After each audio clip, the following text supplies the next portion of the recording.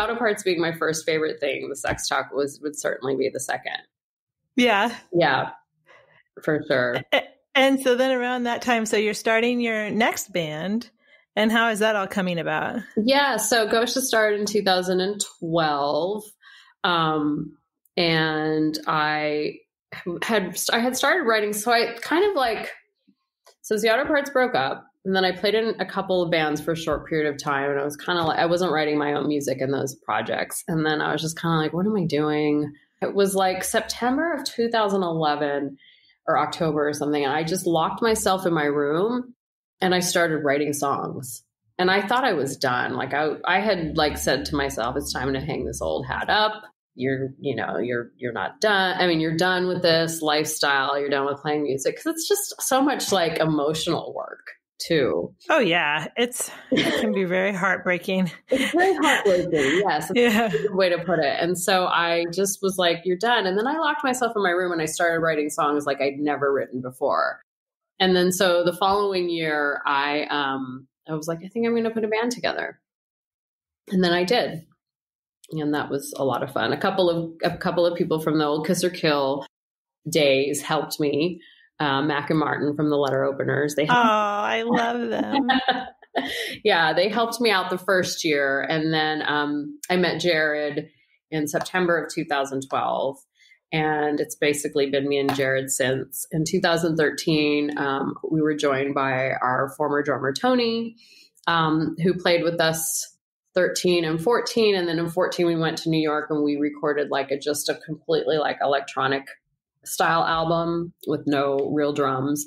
And then in 2016, we came back to California and started working with Tony again and his wife, Linda, who's a keyboard player.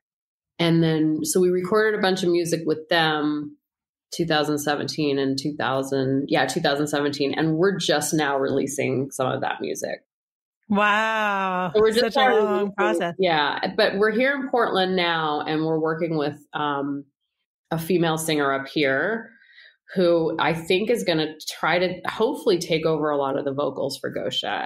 So I'm kind of so you don't want to sing, huh? No. No. Why not? I don't, first of all, I don't think my range is very great. Like I can do some things really good. I can certainly hold a melody and I can sing in key. So I'm fine with it, but I feel like my music needs something more. So I'm super excited to continue writing, but would love to work with more musicians too. Like having Michelle as a singer has been really cool because her voice is really great. We have a song coming out hopefully in the next couple of months. We're just actually going to today. Hopefully we've been recording outside at her house. Cool. Because of the pandemic.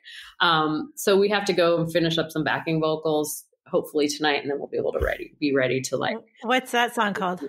This song is called This Rapture. This Rapture. Okay. Yeah.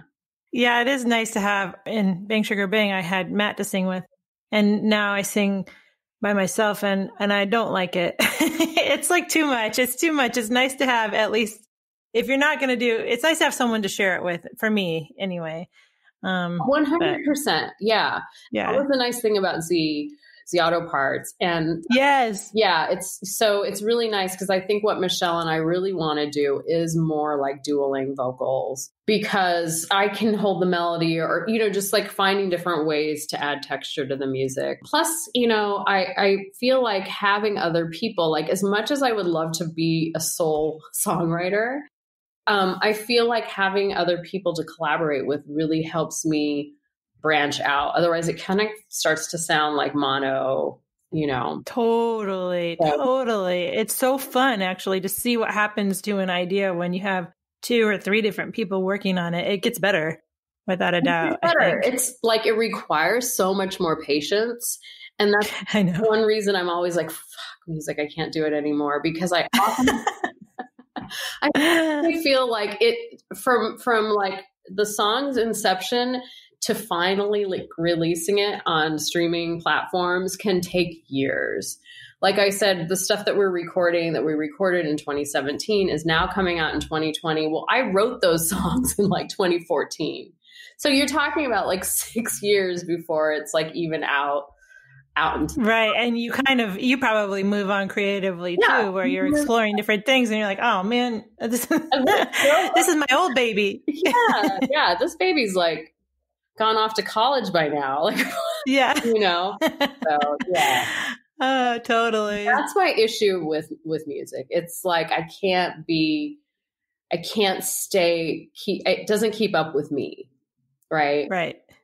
Yeah, because just the record, I mean, it would be nice to be infinitely rich and just have someone else just do it all really fast. You could pay them and that would be that. But the reality is it's not like that for me. And so, yeah, it takes so long to get a song out. I mean, oh yeah, it's a frustrating process. Yeah. Well, it'd be great even if you have, because we record most of our own music ourselves, but like getting now, working with other people. Well, now we have to schedule with Michelle so that we can go and get her vocals recorded. You know what I mean? Plus practicing. And so even if you have all of this stuff, like getting that song to be the way that you really want it takes time.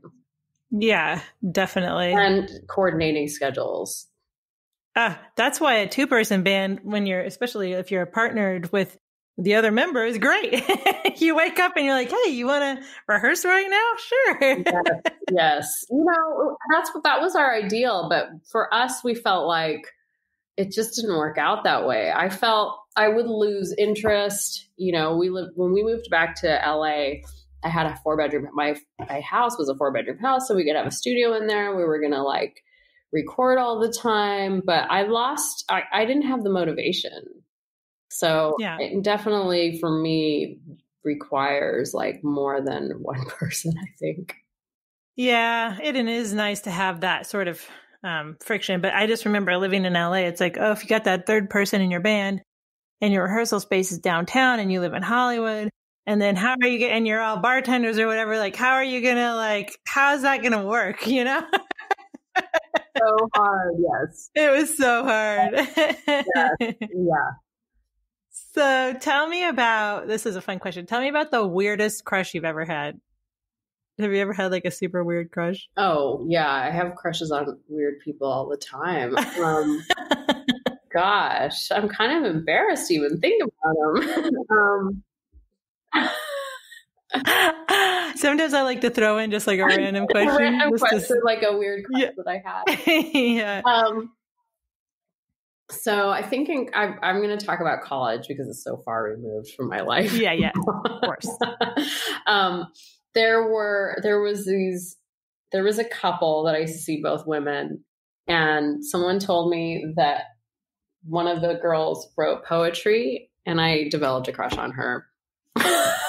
Just because she wrote poetry? Yes. Did you ever read any of her or hear any of her poems? No. Oh, so you didn't even know she could have been a sucky poet. She could have been a sucky poet, but that was a lot in San Francisco. Everyone, I think I had crushes on all of the girls that were like playing guitar and writing poetry. Yeah, I mean anyone with a guitar, and poets. Well, and at the time I wasn't pursuing music at all. Like I was classically trained in piano, but I didn't know how to play guitar. And I had written some poetry in high school and whatnot. And so when I got to San Francisco, I was like this like bright-eyed, like, oh, look at all these people, writing music. And so I was really enamored with anyone that did that. Oh yeah. If someone who's really talented. Of course, you didn't know that person if they were talented or not, but somebody who's really talented is just like very attractive no matter what, and that's part of the hard part of being a young person is realizing like just because you're attracted to their talent doesn't mean they're a good match for you. That's true.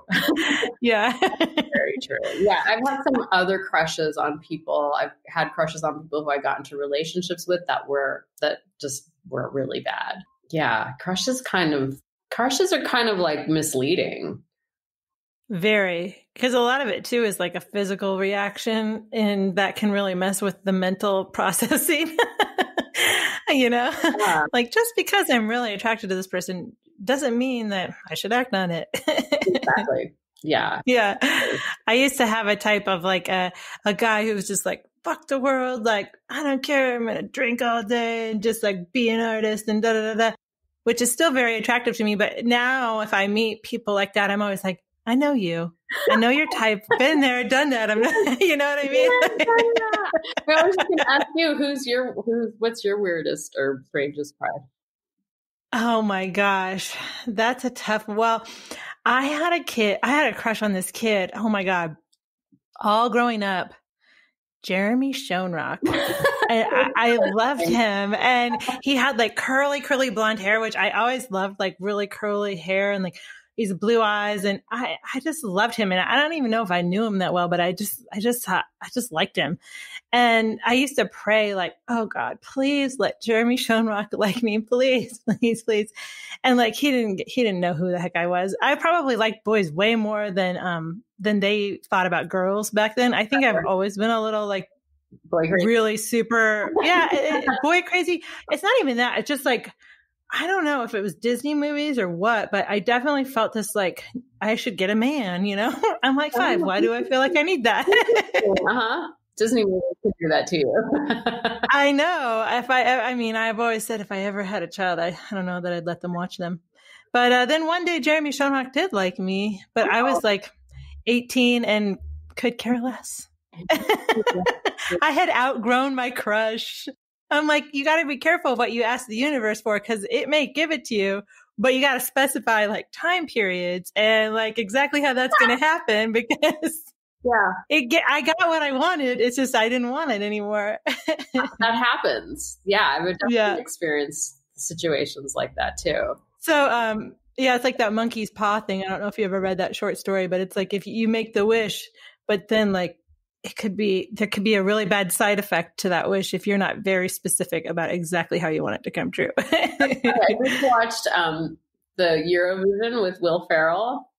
Oh, I haven't seen that. It's pretty funny. It's they try to make it to Eurovision as a singer-songwriter duo. Yeah. And there's a lot of that in there, like a lot of wishing to the elves because they're from Iceland. Oh, that's hilarious.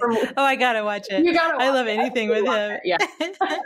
There's a lot of wishing to the elves and getting what they wished for, but at the wrong time or like that. Yes, I'm familiar with that. Yeah. So if you now could like talk to you at like 18, what would you tell? What would you tell 18-year-old you? 18-year-old me to. I didn't believe in myself. I did not think I could have a creative career at all, but I didn't know what I was going to do or what I was going to be. So I wish my 18-year-old someone would have said, hey, Mo, pay attention to all the different things that there are to do out there. And you don't have to decide what that thing is now. You get to decide later. And I think I felt a lot more like comfortable, like I have time, because I I remember graduating from college at like I guess I was 22, 23-ish or something. And like, I'm going to play music now, and just feeling this pressure, like time was running out, like I had to do it. I had to do it in the next 5 years, and like, I totally felt that too. Yeah. And I wish someone would have told me like, no, it's not a 5-year thing. You don't make it anywhere in 5 years.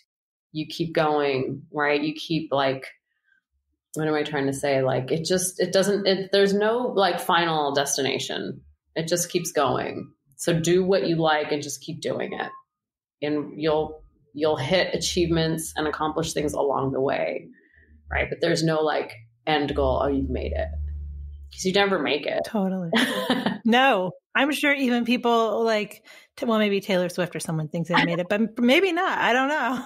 But she didn't keep going. She's like, now she has a career. Like, does that mean you've made it or you've just made a career? Right. Yeah. And the more success that you have with it, it seems like it's more. It's not like it gets easier. There's more to do, Yeah. It just keeps going.